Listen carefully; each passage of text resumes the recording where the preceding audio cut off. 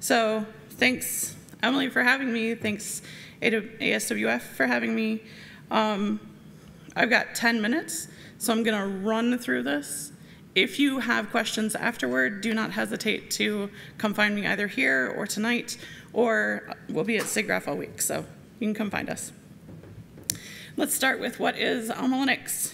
A little bit of history without getting too deep into the drama of the last 4 years of the Enterprise Linux system, Enterprise Linux ecosystem. We are a 3-year-old RHEL-compatible operating system with 10 years of support for each major version and more than 55 million installs worldwide. The operating system was born out of a need to have a no-cost version of Red Hat that was what we all used in CentOS after CentOS was discontinued. We build from the same sources that Red Hat does. We support all of the major architectures that are used in most places. We have support for like Pi 3 forward, and because we're at Dorks, we're also already playing with RISC-V. That makes us the perfect match for a bunch of use cases all over the place. Everything from your normal home lab and home automation users to CERN, who uses us for analysis and automation and research, to high-performance computing, to we obviously have a very strong community in VFX, which is the only reason I'm here and know about this event at all.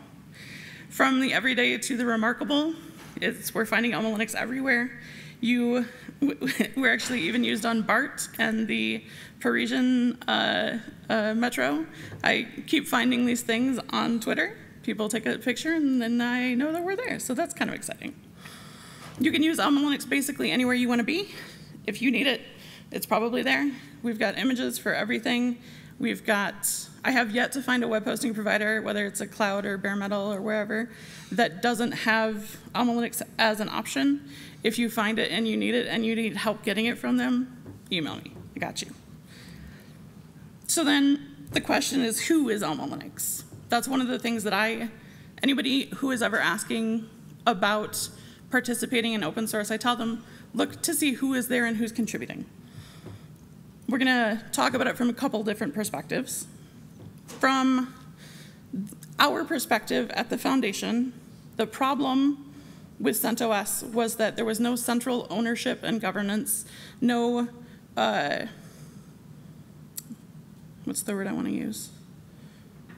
Where nobody has control. Who wants to help me? Source of truth? No, kind of. That's all right. Neutral is the word I want. Where there's neutral governance, neutral control of the project. And that for me was the big thing, right? For all of us that at the foundation as we put it together, that was the thing we wanted to make sure always happened, was nobody could decide, no business could walk in, and no one person could walk in and make all of the decisions. By the release of our first version, AlmaLinux 8.3, 3 months after we announced that we were going to, we had set up the foundation, we had our first board, and we had formed the nonprofit that we are now. The foundation is headed up by a volunteer board of community-elected directors. The board is made up of a bunch of folks. Oh, that's supposed to be full screen. You guys didn't say nothing. You're such a polite crowd.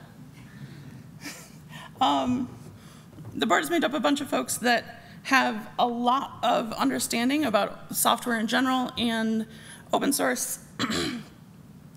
And actually, everybody on there, hilariously, at this point, everybody on the board is actually employed by one of our sponsors. I am the last one to get that. I was the chair for 2 years, and then last year when Microsoft laid everybody off, our platinum sponsor, one of our platinum sponsors, came to me and said, "Can I just pay you to do this full time?" And I said, "Yes." The board's job is to ensure fiscal responsibility and to decide on the high level, define the general vision of the project. We added a little bit more structure at the foundation this year in the form of an engineering steering committee. The people on this slide are the people who are doing the hard technical work all the time. They act as a central meeting point for anybody that needs to collaborate on anything in the project itself. And they actually just had their first meeting, and that's exciting. They talked about a whole bunch of stuff that is going to happen with AlmaLinux 10, and we're expecting AlmaLinux 10 next year, and it's going to be an exciting year, I think. We're funded by sponsors, so every logo you see up there provides us either cash or people or hardware or a mix of all three. And we're up to almost 30 sponsors now. And that, to me, proves that we are continuing to solve a problem that's needed to be solved by our community. We're adding almost one a month at this point, and that is, as the person who is supposed to be going out and finding sponsors and has no time to do it, I cannot be more excited that they just keep showing up. The operating system is delivered by a network of when I looked this morning, there were 401 mirrors. Those are all provided by volunteers or mirror sponsor members who want to give support to the project in some way. And that mirror system is geolocation aware. So when you download updates, it's pulling them from the mirror that's closest to you. So you're not pulling from all over the place. So what do? Obviously, we release an operating system.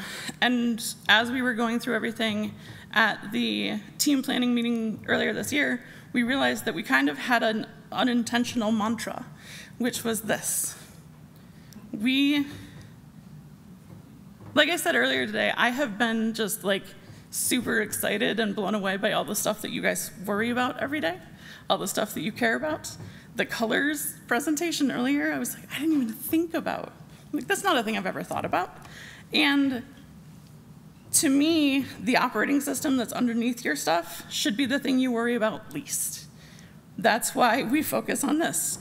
We don't do anything that would create drama in either how we release or how we operate, because that's not helpful for anybody that's using us. Almost immediately last year, when we stopped using RHEL as our direct upsource and just started duplicating the work that they were doing, we saw the benefit of our new freedom because there was a massive root level exploit that RHEL was dragging their feet patching. And if we had still been tied to them as our upsource, our upstream, we would have had to wait to patch it. But because we weren't, we pulled in the patch, we tested it all over the place, and then released it. And the day that we did that, we were all like, okay, nothing's gonna explode, right? Because it was scary. And since then, there have been a few other times that we have found a major, not found, but been alerted to a major flaw that caused problems for our users and needed to be pushed out. If anybody's using Houdini, then, yeah, I didn't put it on there, but if you're using Houdini and you're using an Enterprise Linux operating system that you can't upgrade to 9.4, we have a patch that we're testing. Go to the blog. There's the most recent blog post is asking for testers for the glibc patch. So that kind of stuff for me is really exciting. One of the other projects that we are responsible for is a thing called Project Elevate. Coming from the web hosting industry, I am very, very familiar with, that box over there makes money and I don't need to touch it, so I'm not going to. And it breaks my heart knowing how many old devices there are still just out there with network access, getting exploited regularly and being used to do bad things. So it makes me happy to talk about this, which is allowing you to upgrade from CentOS 6 or CentOS 7 to a version of an operating system that is valid and supported. I need to update this image. I just remembered because CentOS Stream 8 is now out, end of life. So there's some stuff to do there, but you can upgrade from CentOS or Scientific Linux, actually. Elevate has been used to upgrade more than 500,000 devices, and it's super, just makes me so happy, especially when I see stuff like this. Like, this guy came into the chat and needed help, and one of our engineers, one of the people that were working on Elevate, helped him through it, and in about 6 hours, he took that device from an operating system that was installed in 2004 to 9. And it's that kind of stuff that's just like, doing it right. The other thing is our build system. I'm just over 10 minutes now, so I'm gonna start speeding through this real quick. Our build system is completely for us, and it's exciting. You can take a look at that if you wanna help.